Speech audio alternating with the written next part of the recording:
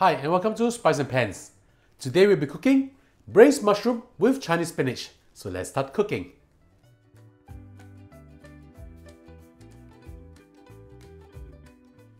We are now going to prepare to braise the mushroom. First, heat up a pan. Add in a suitable amount of oil.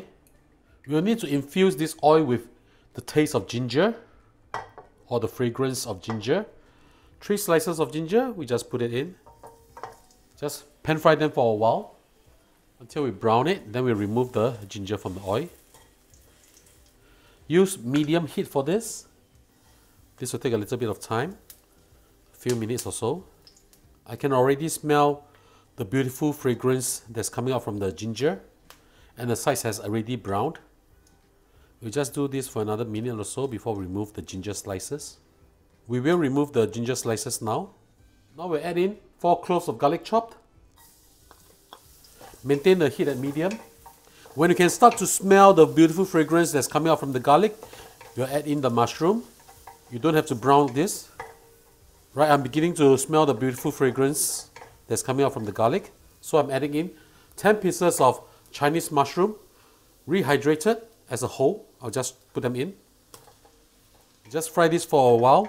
Make sure to infuse the garlic oil and the ginger oil into the mushroom. We'll need to do this step so that our mushroom will be very nice in taste. Still maintaining the heat at medium to medium low. We'll now add in half a tablespoon of sesame oil, as well as half a teaspoon of sugar. Now we add in 2 tablespoons of abalone sauce. If you do not have abalone sauce, you can always use oyster sauce, no problem. Mix it up well. I have with me over here 15 grams of dried scallops, which I've soaked in 1 cup of hot water and shred them up like this. We'll pour this in.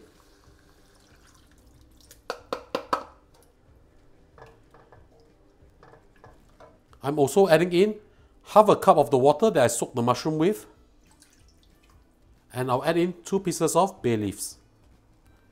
Put in a few dashes of crushed white pepper. Turn the heat up to high. We'll let this come to a boil first. When this has come to a boil, put the lid on, turn the heat down to low, and we'll simmer this for approximately 20 to 30 minutes. I'll see you back in a while. We are going to fry our Chinese spinach now. Heat up a pan, add in some oil, swirl the oil around. You can turn the heat up to medium-high now. Add in 3 cloves of garlic chopped. Fry until you can smell the beautiful fragrance. Now we'll add in our Chinese spinach. This is approximately 250 grams of it. A very light seasoning. Half a teaspoon of salt. Just fry them until they are soft or wilted. This will just take a very short while. Okay, now we will remove this from heat and place them on the plate. The mushroom is almost done. Let's have a look. Smells really good. We will remove the bay leaves and we'll give this a taste.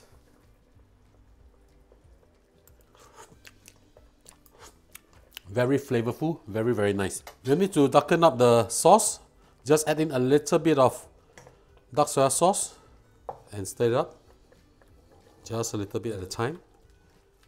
Now we'll need to thicken this up. Turn the heat back to high. We'll thicken this up using cornstarch solution. Slowly pour it in and mix it to the consistency that you like. Just a little bit more. One final step. Chinese cooking wine. Shaoxingjiu, 1 tablespoon of it. Splash by the side. Turn off the heat and we'll pour this over our Chinese spinach.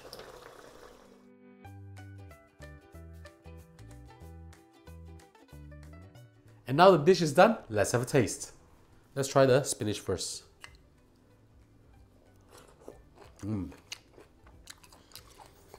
With the sauce, really beautiful. Spinach, try it. Now let's try the mushroom.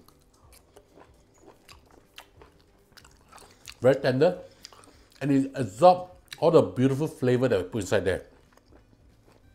Really good. So ladies and gentlemen, I hope you like our video. Do click like on our video and do subscribe to our channel. Thank you for watching.